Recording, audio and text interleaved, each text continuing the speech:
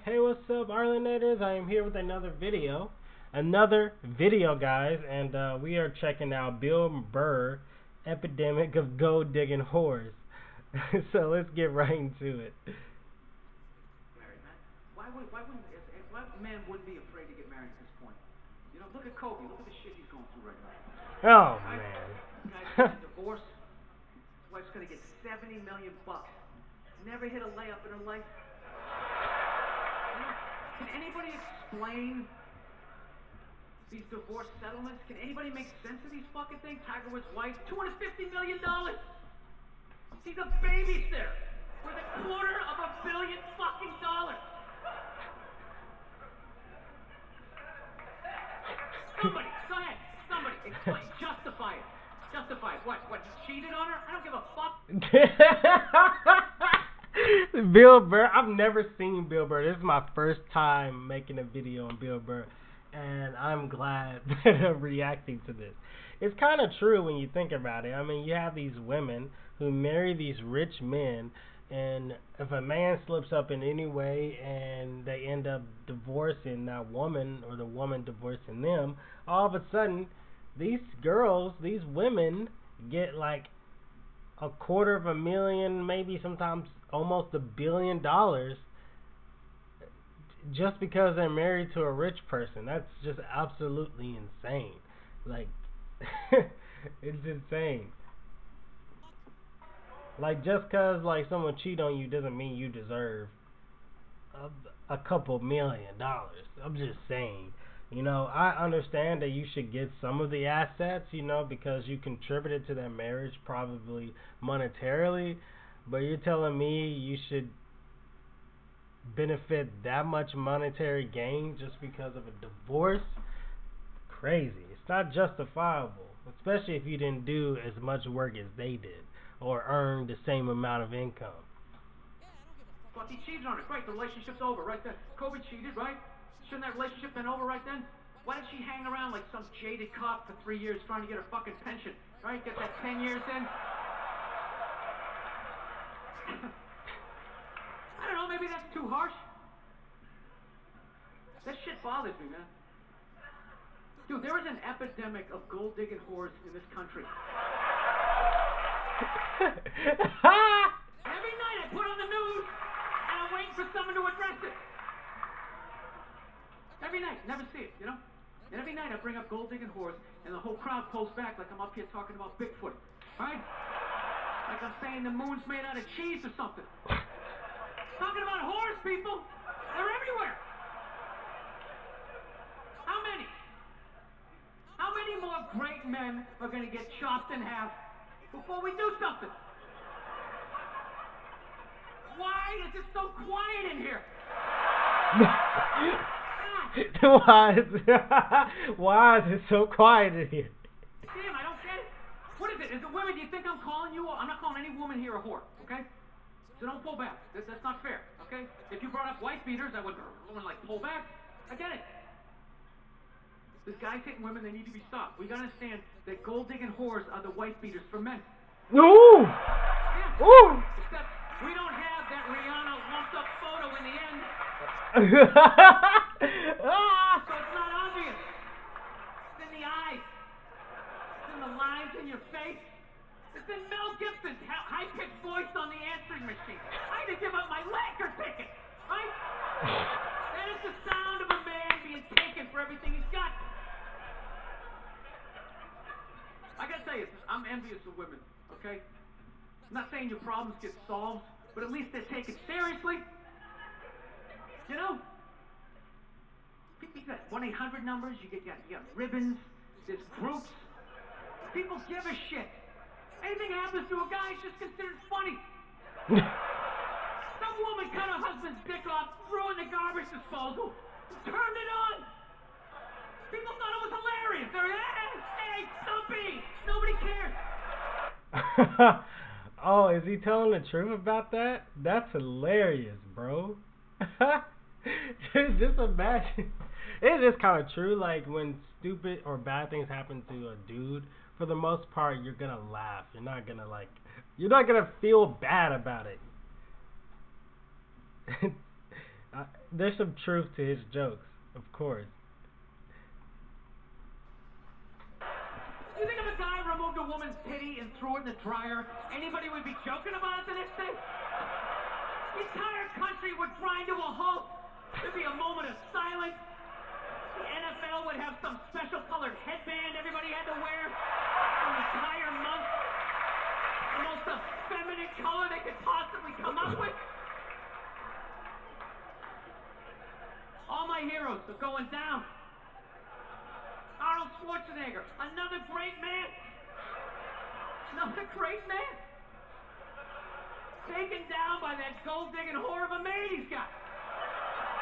And I'm not saying he's not a piece of shit for doing what he did. It was a piece of shit move.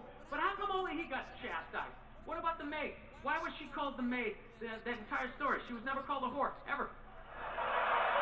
Just boggles my mind. She knew his wife, first name basis, played with their kids, fucked her husband in their own goddamn bed. That's right down the checklist. First ballot Hall of Fame whore. Right there. Cool. Never. Why do you think she hooked up with him? Because of that 1987 flat top he's still rocking? A giant space between his teeth I could put this mic cord through? Maybe it's all that kindergarten cop money laying around the goddamn bedroom. No, it's awful. It's a horrific thing to see as a guy. Watching guys go through that shit, you know? And then there's no sort of examination of it. They just, he's an idiot. He's stupid. That guy's stupid. If that guy's stupid, what the fuck am I? Right? Does it even make sense? Why would you do that? Why would you accomplish all that and then fuck it up hooking up with one of the ugliest human beings I've ever seen in my life? Not saying I'm a prize. I'm just saying, you know? There's gotta be something beyond that, right? You know what I think it is? I think it comes down to the way he talks. You know? That dude should be unloading trucks in Transylvania. That should have been the height of his success. But because he's a great man, he had the balls to move to America. Became famous for lifting weights. I lift weights, nobody gives a shit. He lifts weights, becomes super famous. Did he rest on his laurels? No. Next challenge. I'm going to become an actor despite the fact that nobody can really understand me. Against all odds, he starts making movies. Get down. There's a bomb. Get out of there. Becomes one of the biggest blockbusters. That was funny. Stars of all time. What are you going to do next, Arnie? I think I'm Mary Kennedy. There's no fucking way you can do that. Bam, he does it. Cherry on top, I'm running for governor of a state I can't even pronounce, and he wins the election. Why wouldn't this guy think he couldn't bang his maid in his own bed and get away with it? This dude has been in the zone for over 4 decades. 4 decades, nothing but net. Bang a maid in my own bed, dude, that's a layup. Are you serious? I had a hit movie with the midget. I don't even need a condom. Right?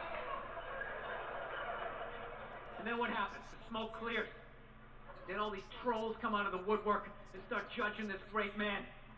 All these fatties, these fucking old guys who never got any with their jowls, coming on TV, absolutely reprehensible behavior. What kind of a public servant? His legacy is crying.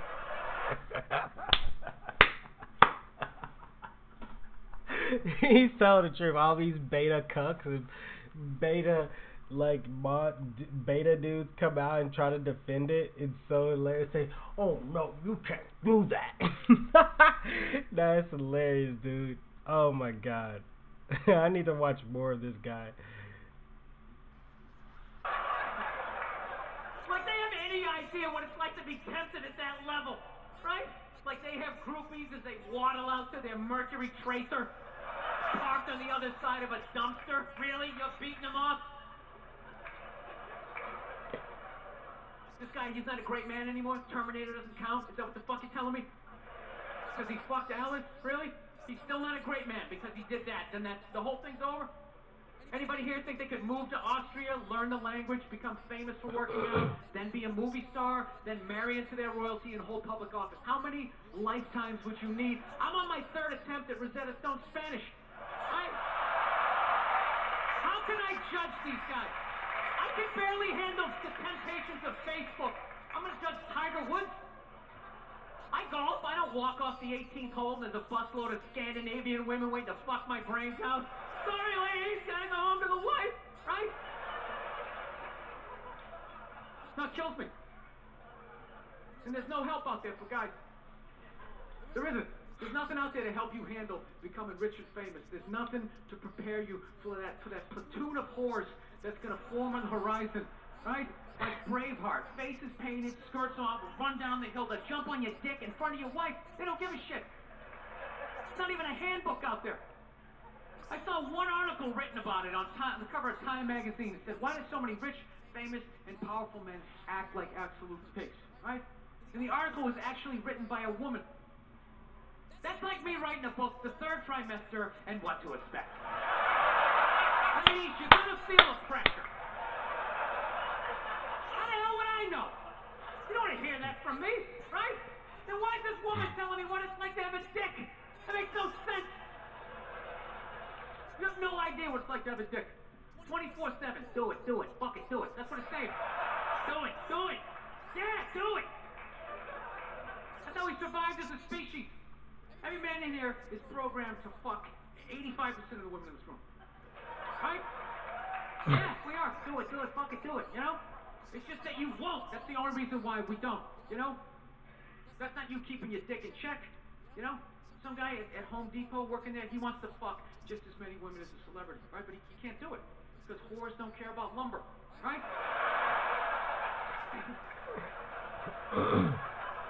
But the second he hits the fucking lottery, all of a sudden, you know, that do it, fucking do it, you know, that wasn't affecting his life, and all of a sudden these whores show up, I'll do it, I'll suck it, I'll do it, right? He's kind of telling the truth. It's like when you're nothing, girls kind of don't flock around you, you know, and then when you are something, these girls are just they come out of nowhere, they manifest out of nowhere. I am serious. I mean, of course, I'm not like on a level of like a celebrity or a, I don't know, Will Smith. I don't know. I'm not like a celebrity or big or whatever. But just from having a YouTube channel and having subscribers and some views and some money from it, and people saw how I live, I'm telling you, the same girls that would never talk to me hit me up in DMs saying, hey, can you help me with my YouTube channel? Hey, we should hang out. We should do this. Girls with whole boyfriends would hit me up and say, hey, I want to come over and hang out with you and watch a movie. And I'm like, nah, I'm talking to this girl. Or I'm doing this. Like, I am telling you, like, literally, I don't think you guys understand. Like, if you're a dude and you've never, like, experienced, like, girls just, like, when you're in that type of position, when you're getting in that position, you'll realize that it annoys you a little bit. Like, when I was working at like jobs where I didn't make as much or I didn't have more incomes, I would always look at these girls and say, oh, I want that, I want to fuck them, I want this, I want that. And as soon as like I started focusing on myself and focusing on what I needed to do and what I wanted to do to improve myself, these girls out of nowhere came around. Girls that I never thought would ever come in my life, that would never want to talk to me, came around. I'm like, where the fuck did you come from? It's crazy because I have a pretty strong mind. A girl can't just be like, oh, I want to do this and do that with you, and it won't faze me. But I imagine for a bunch of like beta fucking cucks, like as soon as they see a piece of pussy, they go insane. So I kind of get what Bill Burr is saying here. No, somebody's got to step up. All right? I'm not even blaming whores, really. Guys, we're fucking idiots. What are we doing? Why are we working so hard and then giving it all away to some chick who did 3 shifts at a fucking Hooters? You know? They're fucking bums. sitting there with fucking Dorito dust in their cleavage, walking around with hundreds of millions of dollars. I'm sick of that shit. That's what the law says. 100 years ago, I could beat you with a fucking mop handle. I'd be like, well, that's what the law says. Doesn't make us right. No, it's not real. And all this shit's going down, and we're not doing anything. What are we doing? Same old shit. Sitting around watching Shark Week. All right? Watching shit about poisonous snakes half a world away, just filling your head up with all this useless information. What to do if you come face to face with a Bengal tiger? Don't look at it, don't look away. Slowly back up as you push your friend forward. Right?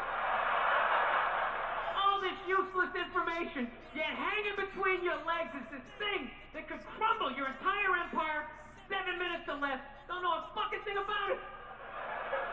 Even worse, you think it's your friend. Yeah, you know why? Because your dick's like a dreamer. You know? Your dick believes. It's like a motivational speaker. I don't give a shit what question you ask it. It's always like, yeah, absolutely. Sounds like a plan. Exit strategy. He's kind of telling the truth with that. I know it's a joke, but there's some truth to a lot of things he's saying. Later, we'll be fine. Where's your dick when you get caught, right? Then it just slumps over like, hey, I thought it was a good idea. Yeah. You have to know that. Dude, if your dick was a third base coach, it wouldn't hold anybody up. It'd just be fucking waving people around. Everybody, go in standing up. You got it. Oh, shit, here she comes. Fly. All right, you guys were awesome. Thank you so much for coming out. I hope you had a good time with Agnes. Thank you.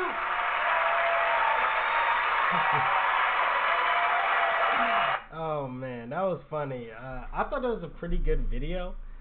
I didn't expect it to be that insane. Anyways, guys, if you enjoyed this video, make sure you subscribe. Make sure you check out my merch, my music, and a bunch of other things I have on this channel. And thank you so much, and peace.